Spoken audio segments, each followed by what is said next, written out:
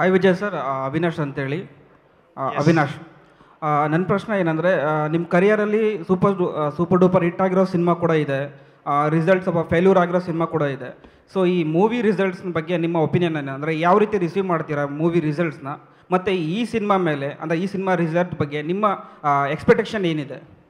I just said I will not talk about results. It's a punishment I've given myself. It's a beautiful film. I have a feeling about it, but I won't talk about it. About successes and failures, I think to anybody, if this question is being asked a lot, I think everybody at some level is worried about failure or working for success. I think it's a stress everybody finds in their respective field. Forget being an actor and cinema.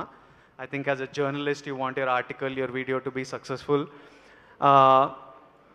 I don't think you should worry about both. To tell you, there is nobody in human history who's been successful, who's not failed. It is part of life. You have to. There's nobody who doesn't fail. Like, success is not failing.